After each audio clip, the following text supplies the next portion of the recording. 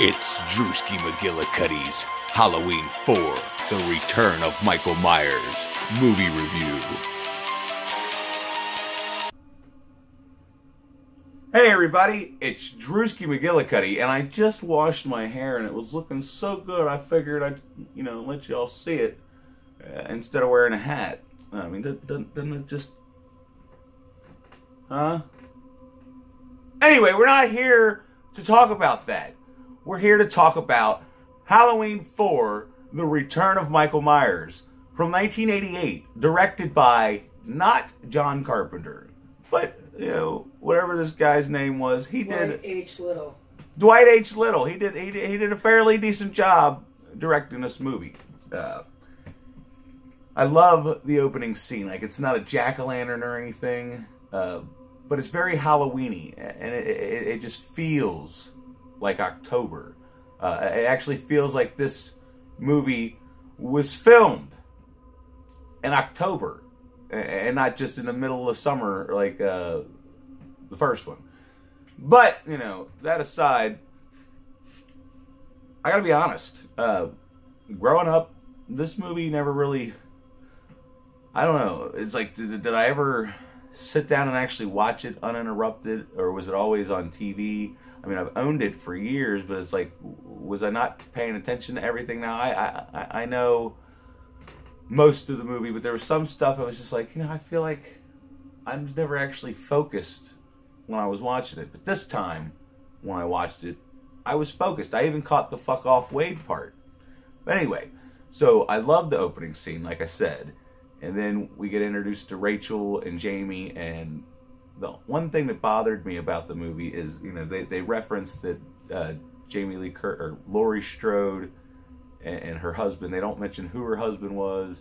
They just mention that they're dead. They died 11 months ago, and now Jamie's living with a foster family.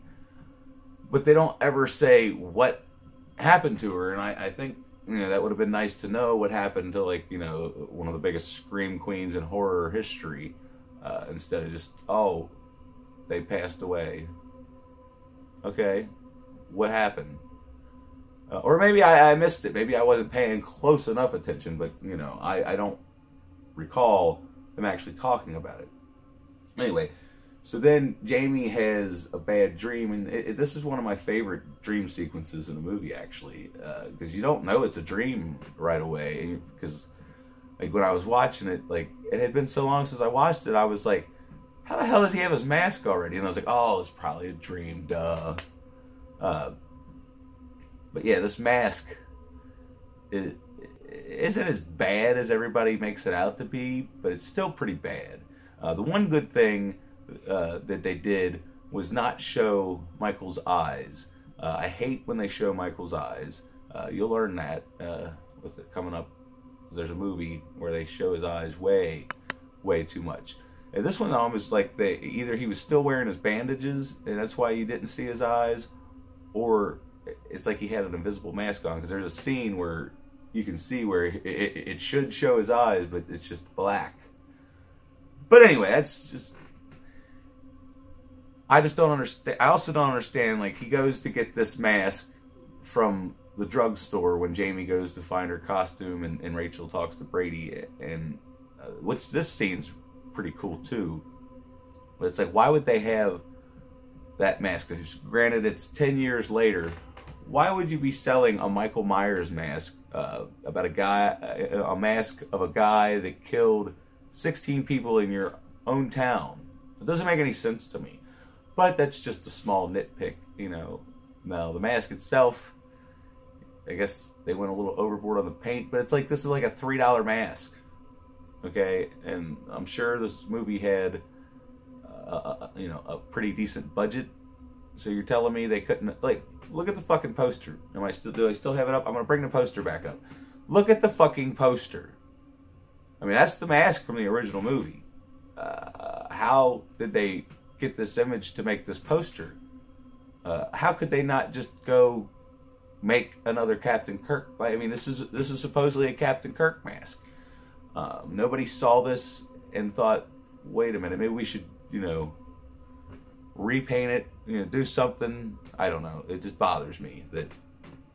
Other than that, the Michael Myers, George P. Wilbur, does a great job. There's some scenes where he's a little stiff, for my, you know, in my opinion. But overall, he's a lot better than the guy that played him in part 2. Anyway, aside from that, aside from the mask, I really enjoyed this movie this time. I really did. I'm not the biggest fan of Rachel, but Jamie Lloyd, like, her character, I mean, she's obviously one of the best characters in the franchise. But just Danielle Harris's performance, it's like she was such a great actress when she was a little kid.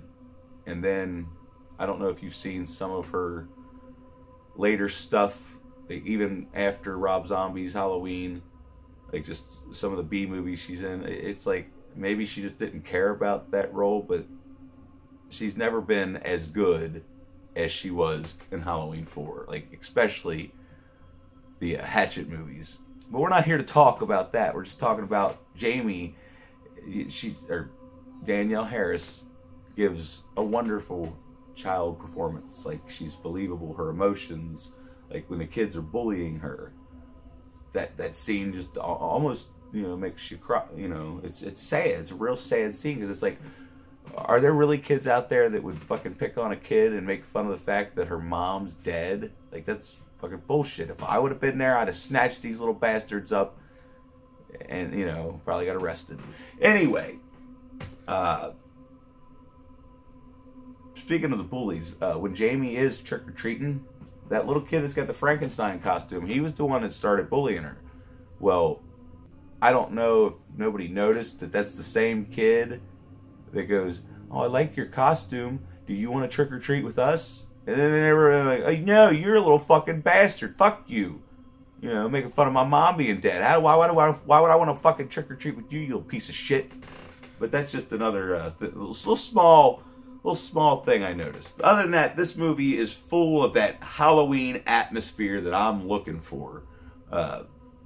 Most of the characters, you know, are likable enough. I mean, Brady, he's a piece of shit. Fuck him. I like him in Dazed and Confused, but he's a fucking dick in this movie. It bothers me. Like, "Oh, you canceled our date, so I'm just gonna go bang the next best." Yeah, and then he tries to fucking talk his way out of it. Like, no, fuck you, dude. You blew it. You fucking blew it. Even though, honestly, what was that other girl's name? Who cares?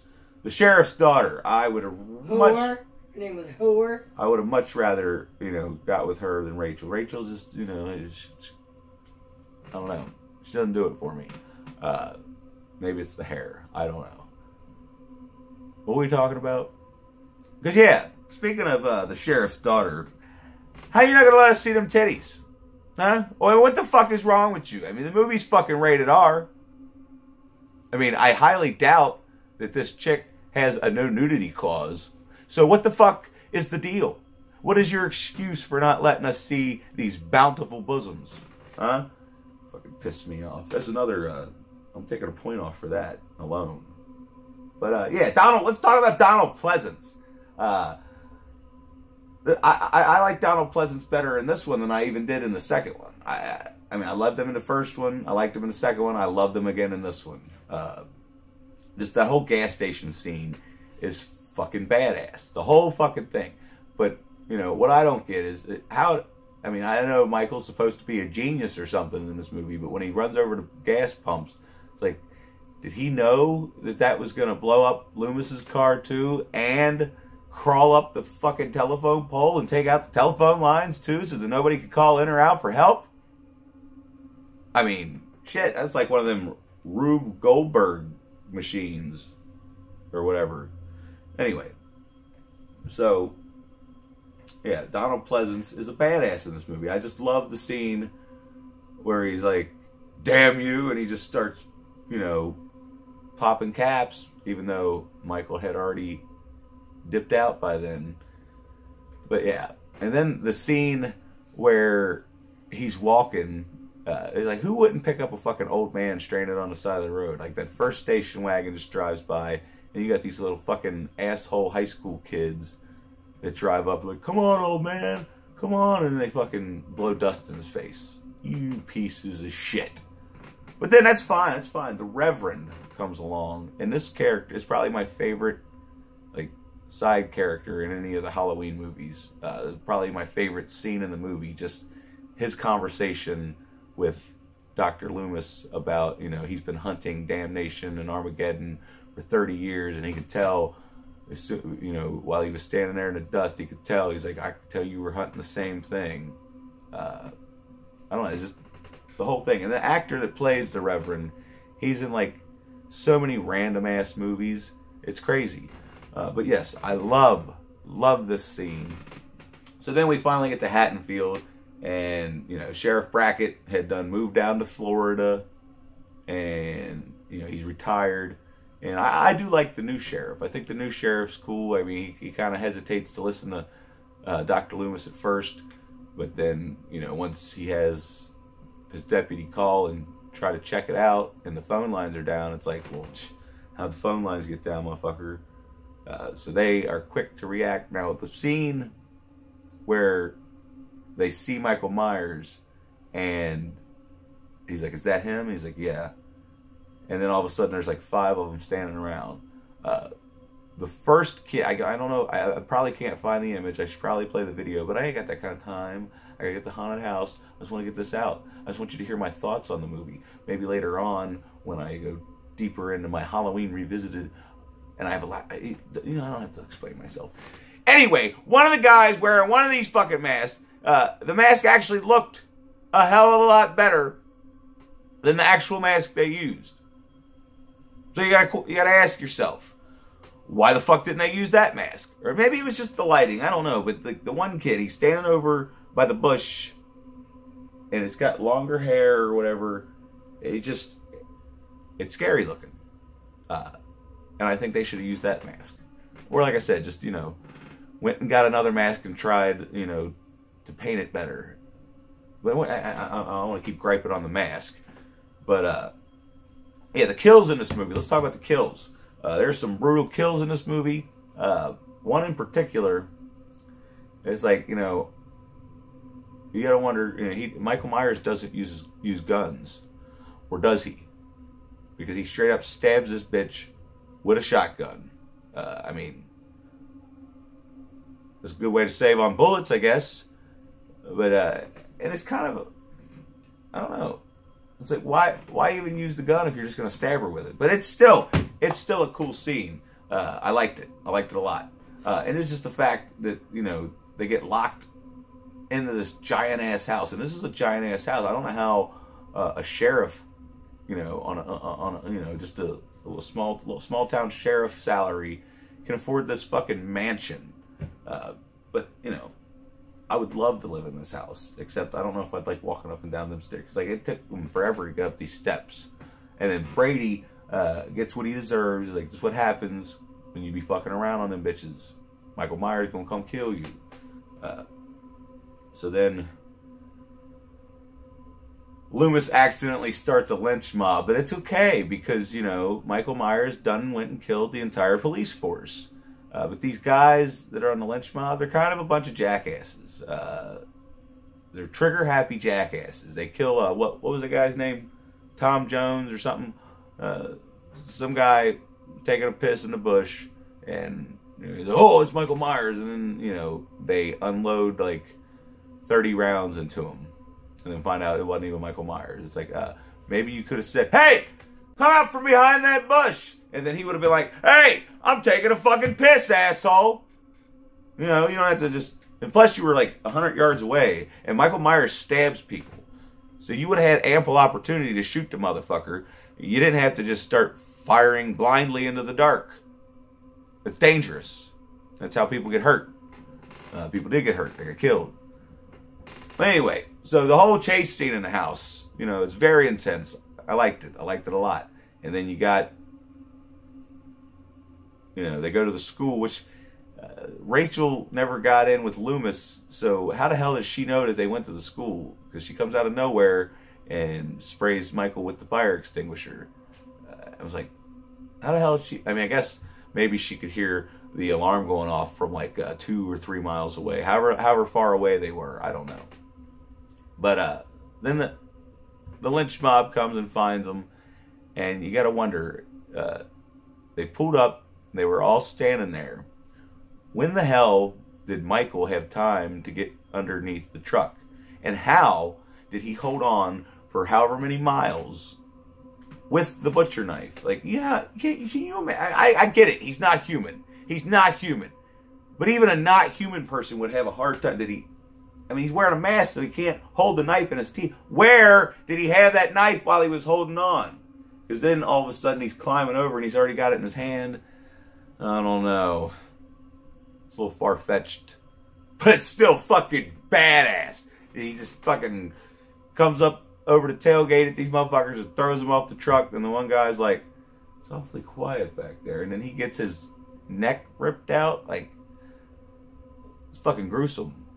So then, you know, Rachel has to push his body out, which is disrespectful to a corpse.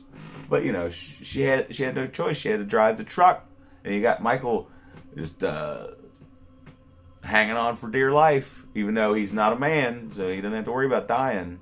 Because after that, we get one of the craziest finales in the Halloween franchise.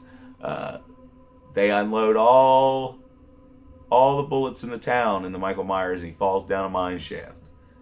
And, you know, that's pretty good ending, you know.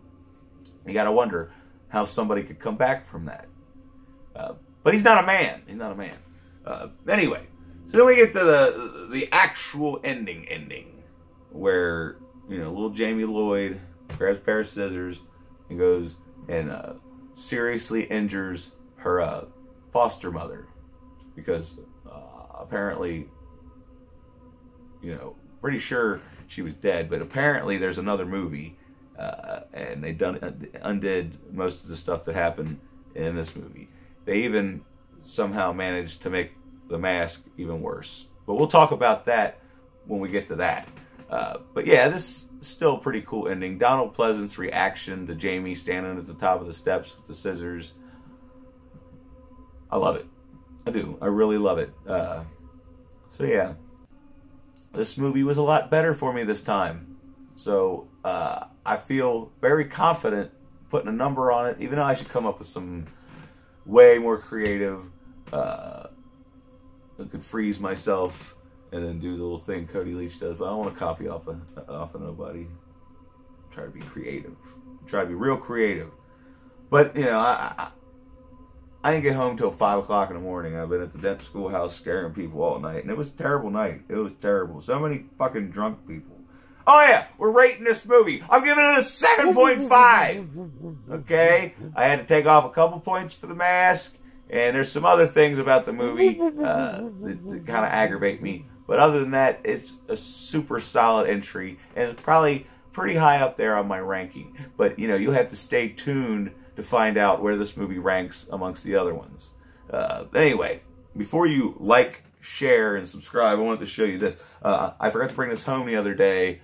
I've been bugging the owners of the haunted house for one of these ever since they got them.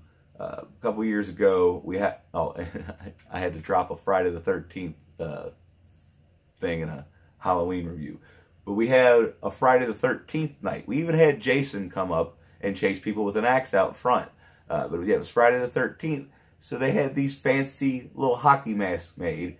And I finally got one for my birthday. So thanks, bud. I really appreciate that. Warning, this is not a protective mask. So I won't wear this when I'm playing street hockey. Anyway, thanks for watching. Hopefully this wasn't a complete fucking mess.